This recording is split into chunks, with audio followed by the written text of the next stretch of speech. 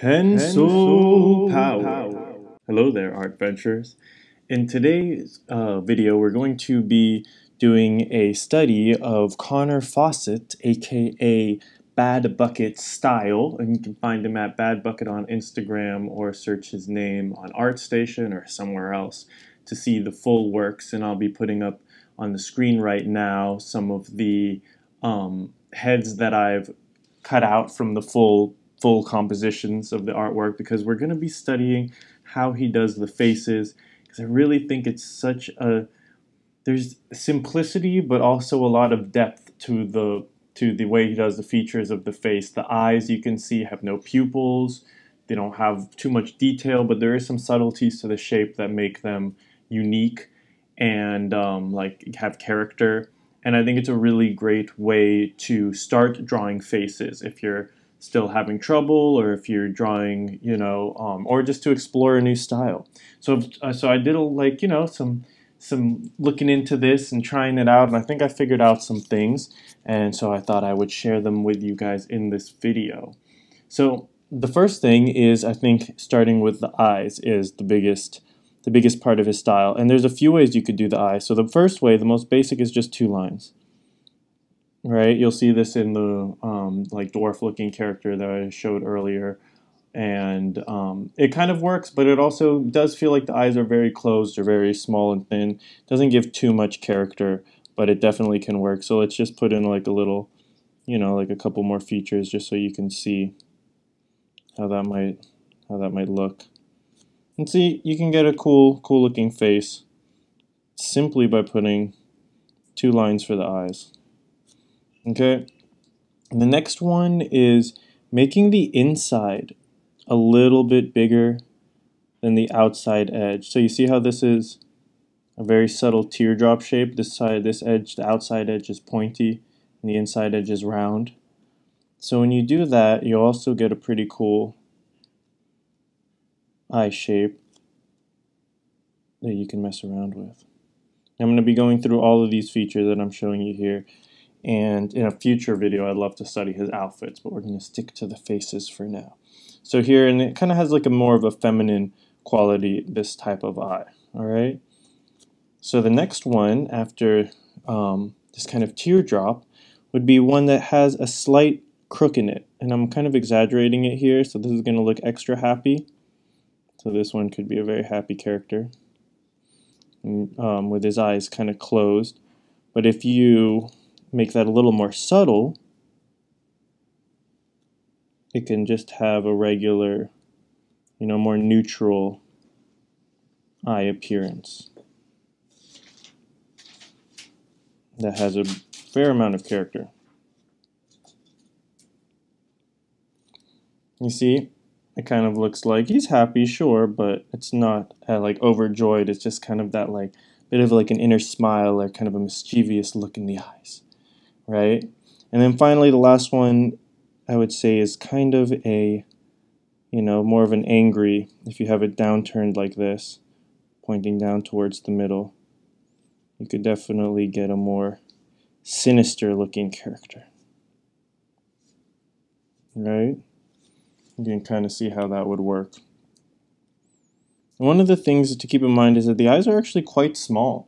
I used to draw the eyes much bigger, and it's so interesting to see how with these subtle small shapes you can create a lot of depth in the character without giving the eyes too much of a space, creating too much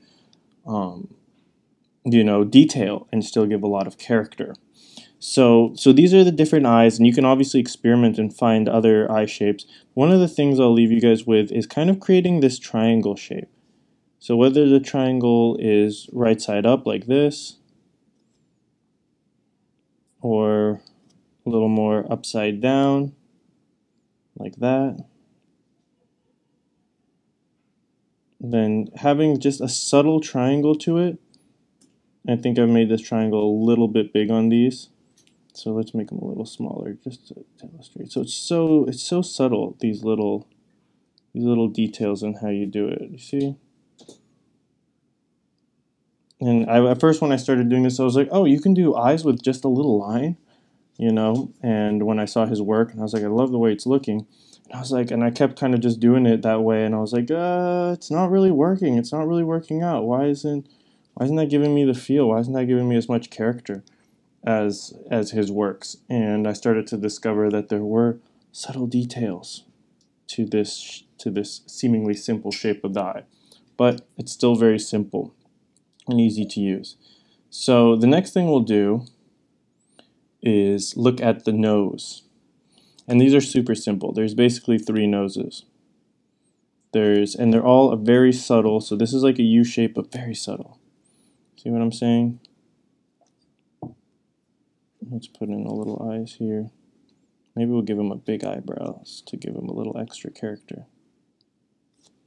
Alright, there's this very subtle, shallow U shape. And then I'll just do it on the same one. Or no, I'll do them next to it so that we can see all 3 of them. It's not hard to draw another face, which is why I like this method. There's the subtle V shape that has a point in the middle. So same thing. I made it a little bit too big for the size that I have, so let's do things. Subtle V shape. Alright. And then finally, you have a triangle shape, basically. There might be a slight dip to it like that, so it's still a subtle V shape, but with the shadow underneath. Something like that. Alright. I know I'm like going through these quite quickly because they are fairly simple, and I think you'll really get the idea more through experimentation rather than demonstration. So I'm just kind of showing you the ideas so that you guys can start to explore it in your own artwork, kind of bring your own style into it. So finally, we're going to get to the lips, and there are maybe like 4 or 5 different lips we can look at. So these I'll do without the face. Well, actually, I think you need the face, because without them, it kind of gets stuck. And in this one, I'm actually going to put a head shape in.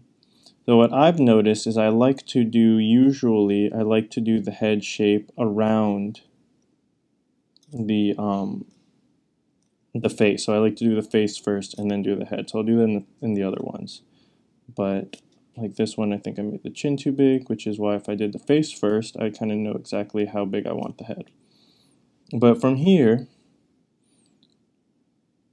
you can have, instead of a downwards V, it's an upwards V. Very subtle, but there's an upwards V shape. And then a little line where the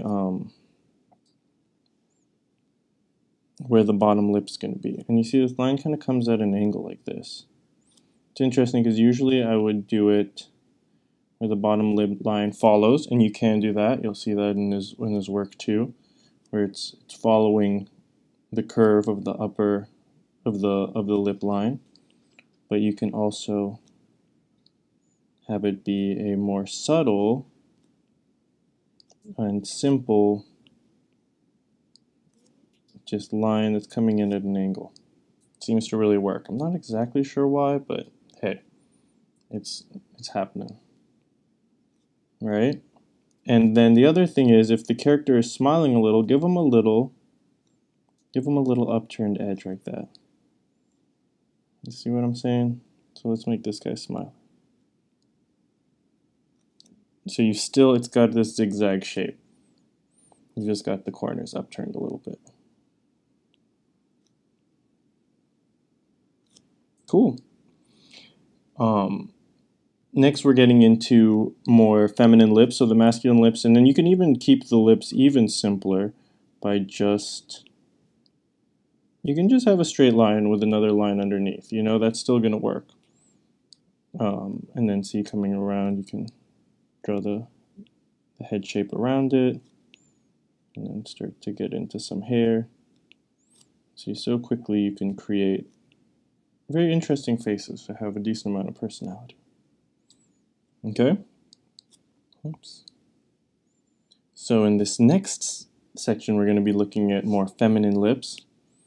This one's kind of bugging me because it's a little bit, I don't know, he's just floating out there, so let me get him out of the way. And we'll put these feminine lips over, oops, how did I, okay, he's sticking around apparently. One thing you can do is just to create, it's interesting, just to do the whole lips just as a black shape. And it surprisingly works quite well. Let's make the eyebrows a little higher to also be a more feminine, to have the eyebrows higher up. If they're lower, they tend to, a lower brow tends to be more masculine.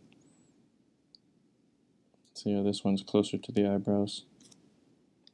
And I mean the eyes are closer to the eyebrows, but here, and then more arcing also tends to be more feminine. So you can see just this diamond shape shaded in all the way, you can make her an elf, is going to give you an interesting lips that actually work with the style. Then to create a different types of lips, we can continue with that upside down V shape that we looked at, and we can add the top lip and leave the bottom lip as a dot. And you can see how I'm going to have to sculpt these a little bit to get them to look how I like. Okay, I may have made the lips a little big, but I think you get the idea. Let's make this one a little more subtle.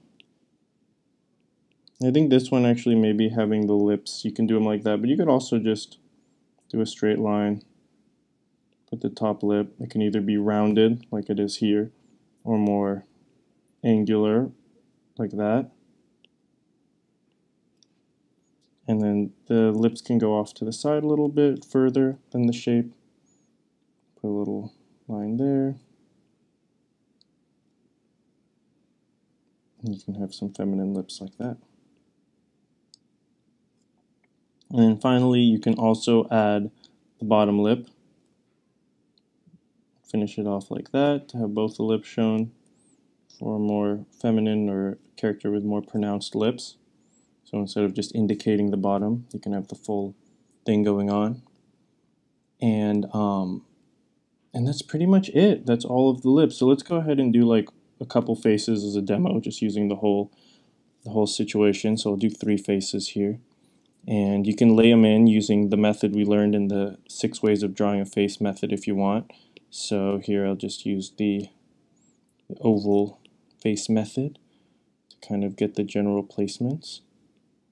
Right. Here we can use the triangle face method.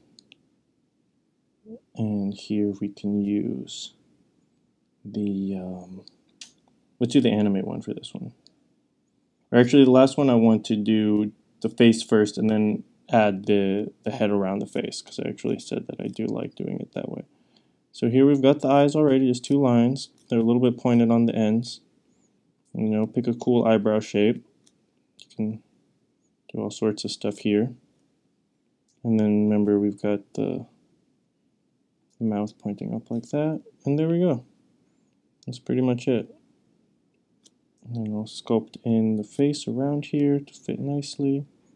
Give them some ears. Tends to like to put a little hair between the ears and the face, which I like that vibe. And I'm not going to go into the hair because that's another study for another day. I got to look into hair more detailed, so I'll leave it pretty simple. Maybe this guy's actually balding. So let's finish off the top of the head. And then also to add the neck, we can just put 2 lines coming straight down from about, depending on how thick you want the neck to be. It can be different for different characters. And then I tend to see a line coming diagonally across, and this is all darkened in black. And again, we'll leave the costumes for another day. But that'll give you something for the head to live on. Okay, cool. So for this guy, we're going to lay in the features of the face, simply like that. And this one maybe we'll make a female character with the pointier nose. And we can do an upper lip, indicating the bottom. Put the head around there. Something like that. And boom. We've got a nice little face. We'll have her hair pulled back. Just do this real quickly. Great. Maybe a thinner neck, slightly thinner neck, tapering inwards. Make it a little more feminine. And that's it. Great. And so for the last character, we're going to just do the face first. You'll start to get an idea of the spacings. Oh, look, even just doing these 3 lines, this one will have a little more of a shadow under the nose. Just doing those 3 lines, you've already got an idea for how the face is going to look. Mouth turned up like that. Just like this. 2 lines tapering inwards. 2 more tapering in to create the chin. And then when you add, let's give this guy some maybe thicker eyebrows and a lower brow. That's pretty much it. So I did these very quick, but when you really kind of get in there and start to relax and get into the vibe, you can create some pretty neat characters and kind of explore, like, you know, give this guy a scar, whatever you want to do. And really, like, with this simple layout, end up with some really pretty neat characters. So I hope that was helpful. I'm curious how you guys will incorporate it into your art. Feel free to leave a link in the comments below. All right. I hope this has imbued you with just a little bit more pencil power.